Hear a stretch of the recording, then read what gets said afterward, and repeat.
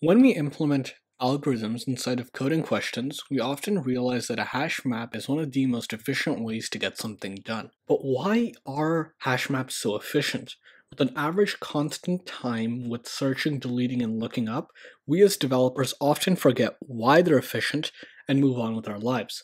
Today we're going to go ahead and explore the level of abstraction that's been given to us to help boost our understanding and knowledge of computer science. To understand what I'm trying to explain, be sure to have these prerequisites of memory management, knowing what a linked list is, because that's going to tie in with memory management, some high school math, and when I mean high school math, just how functions work, as well as the basic knowledge of hash maps. This way you can help understand what I'm doing.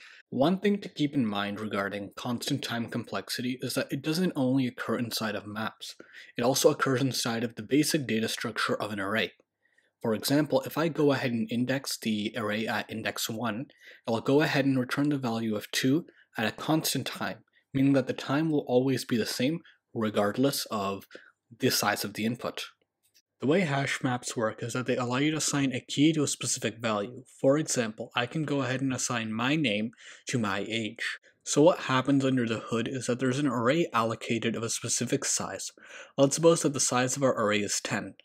Since our key value is a string, you're going to want to go ahead and convert that into an integer using the ASCII values. So 200 isn't the actual ASCII value, I just wrote it in there for the sake of, explaining it. The next thing you will want to do is go ahead and hash that value using a hashing function, and let's suppose that gives you the value 42. The next thing you do is you go ahead, take that value, and mod it by the size of our array.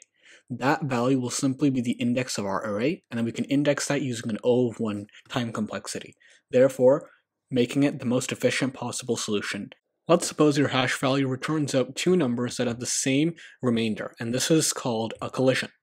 In this scenario, what's happening is that you have two values that are going into the same memory address. How do we address this problem? Now, what you do is you take a linked list and you go to that certain memory address and you point it to the first value and then point it to the second value.